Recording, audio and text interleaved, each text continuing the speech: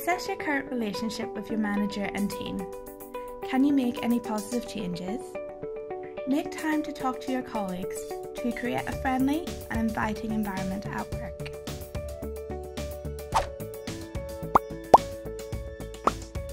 It's easy to forget, but try to stand up at your desk, go for a walk or get a drink.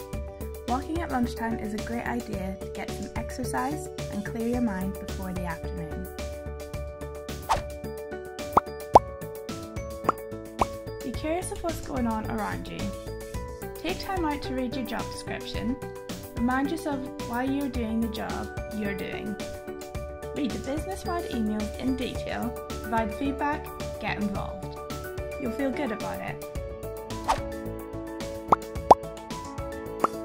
Give a compliment, be respectful, offer to help out and show that you care. Your behaviour will influence the behaviour of others around you.